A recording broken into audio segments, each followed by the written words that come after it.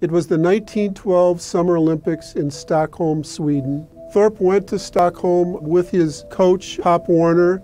Thorpe became really the jewel of those Olympics. First he won the pentathlon, which has 5 events, and then he went on to win the decathlon with 10 events.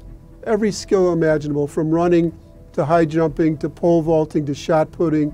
You know, the motto of the Olympics is faster, higher, stronger, and he was all 3 of those things.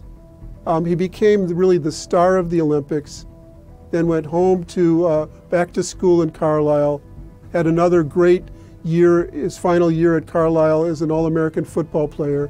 And then in January of 1913, it was revealed that he had played minor league baseball.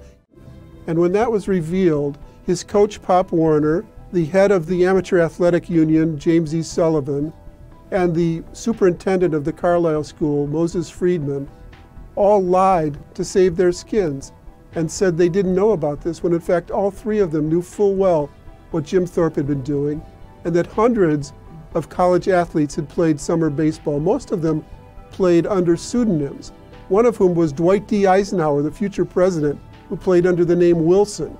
But Jim Thorpe played under his own name.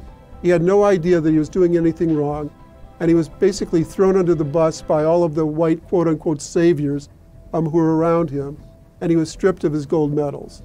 He fought to have them restored for the rest of his life. It didn't happen until 1983, 30 years after he was gone.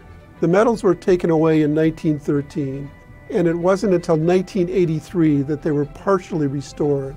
His descendants, his children, who by then were in older age themselves, were given replicas of the medals that were taken away from him by the head of the International Olympic Committee. This was in Los Angeles in 1983. But in fact, the records themselves were never fully restored. His name and his accomplishments are not even now in the Olympic record books. The competitors who finished second in those events were granted the gold medals, and they still have that record themselves. So there's still a continuous fight to this day to fully restore Jim Thorpe's standing in the Olympics. 1983 was a partial victory, but in some sense a hollow victory. And all these years later, his descendants and his supporters are still fighting for the full restoration of what he did in 1912.